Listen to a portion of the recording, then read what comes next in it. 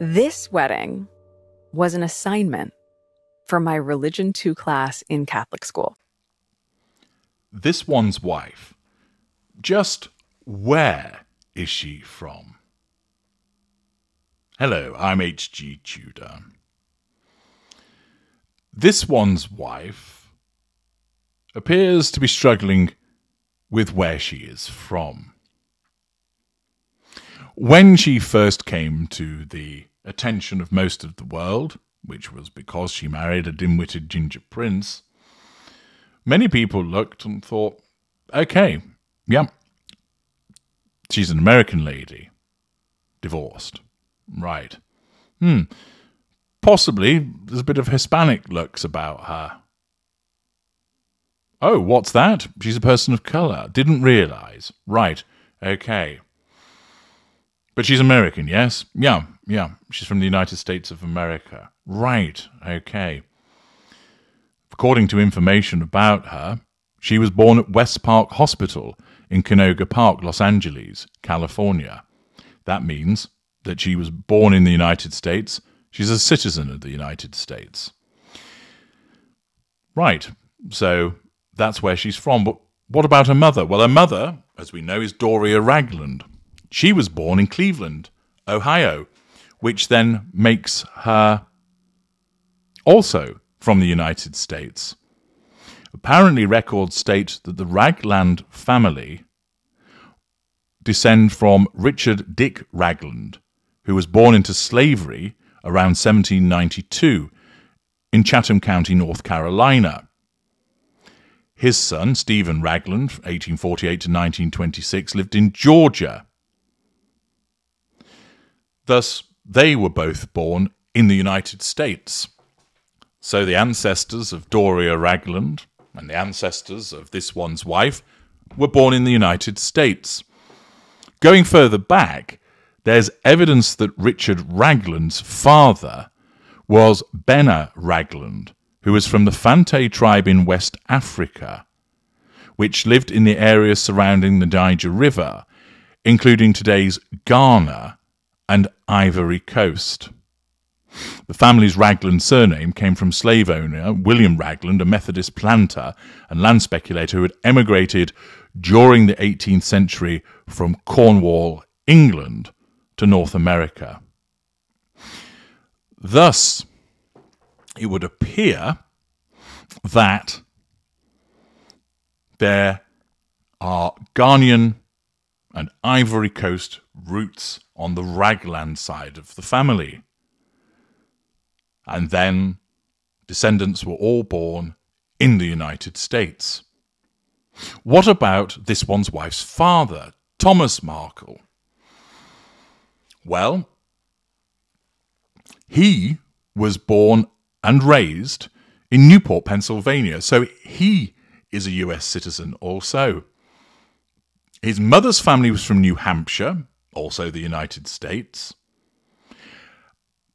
And the Markle, formerly spelled Merkel, family on his father's side claims ethnic German 18th century origins from the Alsatian town of Lamterschlock, now part of France, but hitherto was German origins. Among his distant ancestors are his paternal great-great-grandmother, New Hampshire landowner Mary Hussey Smith. He also descends from Sir Philip Wentworth and Mary Clifford, a daughter of John Clifford, 7th Baron Clifford, and Lady Elizabeth Percy, a descendant of Edward III. Accordingly, what have we got from all of this so far? This one's wife was born in the United States. Her mother was born in the United States. Her father was born in the United States. That solidly makes her American. On her father's side, there's some German. On her mother's side, there appears to be links to Ghana and the Ivory Coast, going back some distance, several hundred years. Thus, that's what we've got in the mix. Clear American citizens, born in the United States, but from ancestry, a bit of German thrown in there, and some Ghanaian and Ivory Coast. Now, back in March 2015, this one's wife wrote on The Tig, her lifestyle blog, that Malta was the land from which her great-grandmother hailed. In actual fact, she wrote that it was, when asked to go to Malta to not only discover the beautiful island, but also the land from which my great-grandmother hailed, I said yes, without hesitation. It's Malta. She went on to explain that it felt like home. She also explained that coming to Malta has been really important to me because my great-great-grandmother lived here. So we've been trying to trace the ancestry. The trip was mostly about trying to understand where I come from, my identity.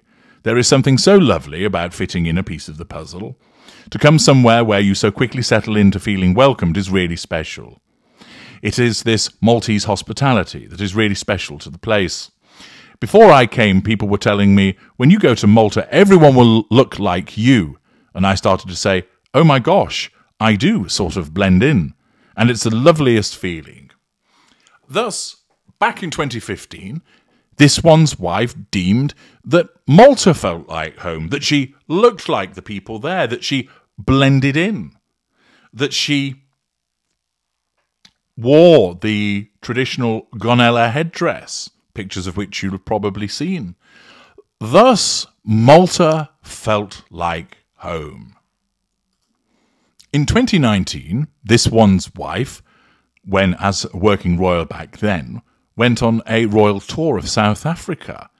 And she told teenage girls, in a deprived part of South Africa, she is with them as a woman of colour and as your sister. Right. Okay. She said, on just one personal note, may I just say that while I'm here with my husband as a member of the royal family, I'm here with you as a mother, as a wife, as a woman of colour, and as your sister. Thus, she's telling us that she has some kind of link with South Africa, that maybe she's somehow from there because she's a sister to them. As you know, this one's wife then declared that she was 43% Nigerian, and on the recent pseudo-royal tour has thanked Nigeria for welcoming me home. She wrote, with gratitude for the support of the Invictus community and for welcoming me home, in a visitor's book at the Defence Headquarters in the heart of Abuja. Accordingly, we have a lady that was born in the United States, whose father was born in the United States, whose mother was born in the United States, who their immediate ancestors were born in the United States, although further back in the annals of time, there are links to Germany, Ghana, and the Ivory Coast. Yet, this one's wife claims an affinity with Malta, being like home, that she's a sister to South Africa, and that she's 43% Nigerian, and Nigeria has welcomed her home. Goodness me, this woman hasn't a clue, has she, as to where home actually is. Now, of course, we've not been shown anything that confirms this supposed genealogy test that details that she's 43% Nigerian. And many people have questioned that given the fact that you have a white father and a half-black mother, how is it that you could even be 43% Nigerian? Furthermore, people have pointed out that Nigeria is a nation as opposed to an ethnicity, and that there are lots of tribes, and that if you did a genealogy test, it would be more likely to tell you the tribes that you were linked to, rather than saying that you were Nigerian, which again causes people to think that this whole 43% Nigerian is a load of made-up nonsense, as this one's wife attempts to play the race card once again. But she evidently isn't sure where she comes from. Now, naturally, you can be a citizen of one country and have an ancestry that comes from other countries, thus to say, well, you're actually from the United States, but of course further back you can point to, and it's often the case with many people in the United States, because other than those that are First Nation, it is a country that's built upon immigrants. People have come there from all around the world. So many people who were born in the United States can trace ancestors back to the United Kingdom, to Ireland, many to Germany. There's a lot of Germans that went there, Norwegians, and then more into the south, French, Spanish, etc.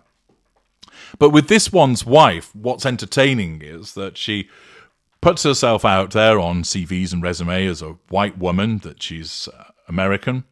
Then she's Maltese, that Malta feels like home. And then all of a sudden she's a sister to South Africa.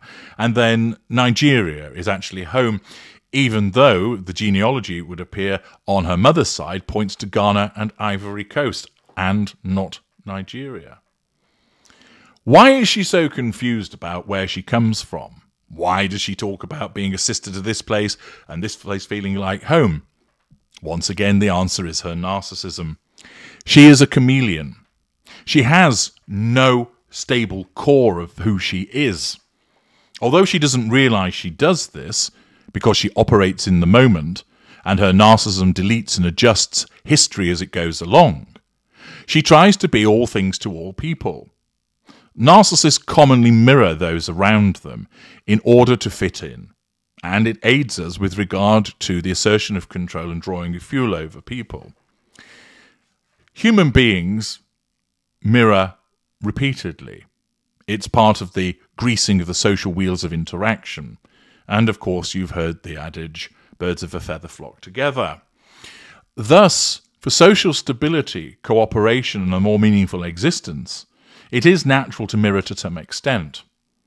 But the narcissist mirrors for nefarious reasons, for that ulterior motive, the narcissist's agenda of seeking the prime aims.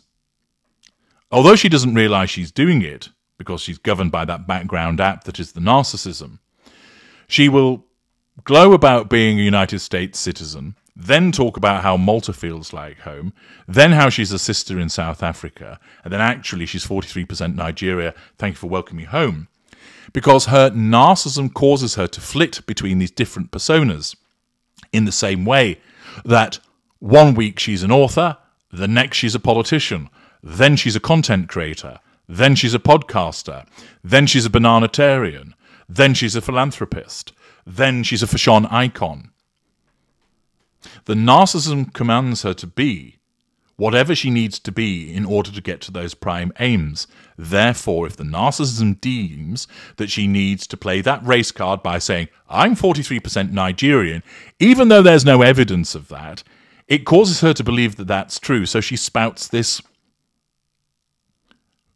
fabrication. It causes her to talk about, I'm coming home, even though she's not from Nigeria. She wasn't born there. None of her immediate relatives are from there. In fact, it would appear on her mother's side that they're more likely to be from Ghana or the Ivory Coast. Accordingly, this again is driven by the chameleon nature of her narcissism, the necessity of looking to fit in with people, to control them, to make them feel special, to suggest, hey, I'm like you. It's wonderful to be home. It wouldn't surprise me that you would find that next that this one's wife decides that she's going to go to Latin America because she suddenly finds out that she's Venezuelan. She doesn't see the incongruity of what she's saying. You can't be home in lots of different places. But she doesn't see that. Because when she's talking about being a United States citizen, that's all that matters. When she talks about being a sister to South Africa, that's all that matters.